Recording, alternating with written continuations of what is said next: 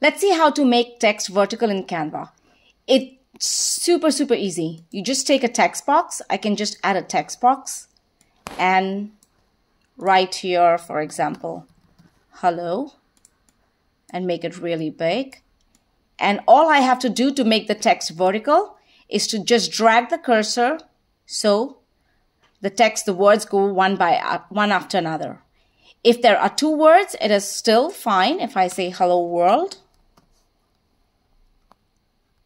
the same thing will happen.